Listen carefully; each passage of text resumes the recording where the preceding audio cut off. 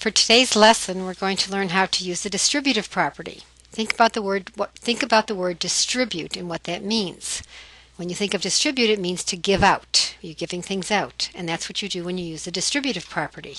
So for example, if you have the problem 4 times the quantity of 8 plus 6, yes, you could use order of operations to solve that, but you could also distribute the 4. By distributing the 4, I'm going to multiply the 4 times the 8 first.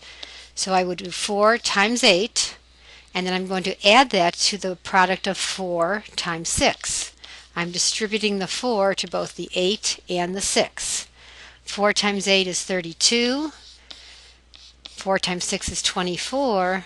So the answer here would be 56. Distribute the 4 to the 8 first, and then distribute the 4 to the 6.